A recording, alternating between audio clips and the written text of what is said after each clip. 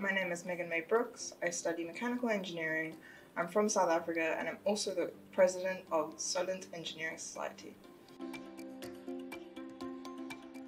Really helped with the transition into university life. It gave us an understanding of how to write assignments, how to use the portals, just what university life was going to be like. It gave us an accurate picture.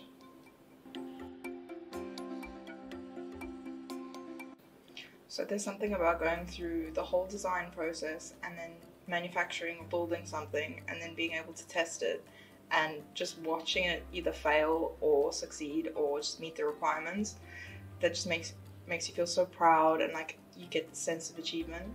I love it.